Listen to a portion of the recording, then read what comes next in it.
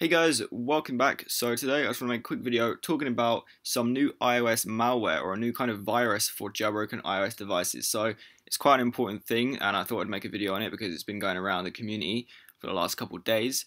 And this is basically, it's all coming from a Reddit user who posted this post talking about how his device is on a botnet, meaning that someone basically has remote access or remote control of his device and they're using that to attack Sony. Now, this video is actually not really going to be talking about that specific malware, but I just thought I'd make a quick video explaining a little bit about how iOS malware works, why it's possible, and how you can protect yourself from it if you are a jailbroken iOS user. So a lot of people don't even realize that mobile devices can actually get malware as well as desktop devices. So normally you only really hear about viruses mostly on Windows, but it turns out that mobile devices can actually get this too. Now it's a lot more uncommon on these mobile devices because of the more limited attack surface, but it is possible, and especially for jailbroken devices where the security is actually lowered. So iOS devices are probably the most secure devices out there that you can get, but you do still get these forms of malware. Now this video is specific to jailbroken devices. It's very, very unlikely that anyone is going to use their exploits on attacking your personal device if it's unjailbroken, because the valuability of these exploits is very high, and they'd make probably make a lot more profit from actually selling these on or doing something else with it rather than attacking your one device. So this will be focused on how to protect your jailbroken device from malware. So first of all, if you don't already know, a jailbroken iOS device does actually remove some of the security features that are enforced by your iOS kernel. So to allow applications or unsigned applications and tweaks and stuff like that to run on your device, you need to have certain kernel patches put in place. So some of these include, first one, PE icon has debugger. This is one of the common ones used in older jailbreaks. This basically disables a few checks. Then we have one called AMFI get out of my way. This basically disables Apple Mobile file integrity, which is the kernel extension responsible for checking the code signature of applications, and if this is disabled, you basically can launch any application whether it's signed or not. So on a regular device and on a jailbroken one, every app has to be verified and code signed, otherwise it will be crashed at launch. So basically the app will you'll tap on it and it will exit straight away. There's also one, CS enforcement disabled. This allows unsigned code to be executed once again.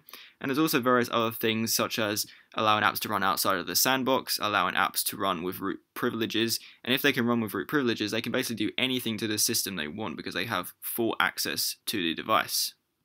So those are some of the main things that get patched during an iOS jailbreak, meaning that once your device is jailbroken, these security features are no longer in place. So obviously this is very beneficial for you as the jailbreaker because it allows you to run tweaks and unsigned apps and apps that you couldn't normally run on the device. But it's also very beneficial to an attacker who is planning to hack a device, because this will basically allow them to have a lot more access, a lot more control of what they would be able to do than if the device was unjailbroken. Because, for example, a lot of people have OpenSSH installed, and if they do not change their default password, which is set as Alpine on all devices by default, then if you're on a public network in a coffee shop or something like that, then anyone can basically connect to your device as a root user and do whatever they want. So they could just do it to destroy a device, or they could use it for more malicious purposes such as stealing information or passwords or anything like that. Also, as the apps no longer require code sign-in to be run on the device, attackers can actually create any kind of malicious executable file and then find a way to install it on the device, whether that's through a Safari exploit or just for a regular Cydia package as sort of a side effect to the Cydia package if they add that in as well as the tweak. Then this can be run from any directory. It doesn't matter, it doesn't have to be like packaged as an application like normally required on a non-jailbroken device. They can be running a process in the background from any directory as a root user without you even knowing that it's there running, and it can be stealing information, it could be capturing passwords, it could be doing a lot of malicious stuff that you don't want done on your device. So obviously it's still quite rare to be able to get infected by these kinds of malware on iOS, and this new botnet malware is the first malware for iOS I've seen in a good few months, so it's very unlikely you're going to get infected by anything like this. But if you are concerned about it, then here's a few things that you can do to protect yourself even further. So first of all, when you jailbreak your device and when you install packages, always make sure that you're installing packages from a trusted repo. Now, the trusted repos are the default repos. So when you first jailbreak your device and open up Cydia, in the sources section, you'll see about 5 or 6 repos installed by default. And these are the trusted repos. These repos, such as Big Boss and ModMyEye, they actually go through a similar process as the App Store does when verifying or taking in new tweaks to publish. So they actually go through a verification process where they're tested on devices and sort of scanned for any kind of unusual activity before being published for the public to download. So it's not as secure as the App Store's verification process, so malware could potentially still get through this, but it's a lot more secure than downloading tweaks and apps from a repo that you've never heard of before and that is not by someone trusted. So if you are worried about getting infected by some of these malwares, then I would stay away from any kind of piracy repo, any kind of third-party repo from a developer you've never heard of, because even though these repos may contain packages that seem legitimate, such as a piracy repo may contain a paid package for free, it may also install malware along with it, and this is probably one of the techniques that attackers would use, is they try to get you to install a tweak that you want for free, but along with installing that, they'll give you some kind of malicious code that's going to run in the background as well. Another way you could potentially be attacked on your jailbroken device is through Webkit exploits in mobile Safari. So because when you're jailbroken, you're likely running an outdated version of iOS. For example, iOS 10.2 is the latest publicly jailbreakable version. iOS 10.3.1 has a lot more patches for bugs and exploits than 10.2 does, meaning that your device is still actually vulnerable to these older bugs and exploits. So if someone has a Webkit exploit for iOS 10.2, you are still vulnerable to this, meaning if you visit a maliciously crafted web page, they could potentially install any kind of software or files onto your device and attack you this way. So be careful when browsing shady websites or piracy websites, anything like that. These attackers will most likely target piracy pages or piracy repos because they know that a lot of people who don't know a lot about jailbreaking will try to download tweaks for free or apps for free from these Chinese piracy websites, and they'll end up getting infected with whatever kind of malware these guys are going to put on your device.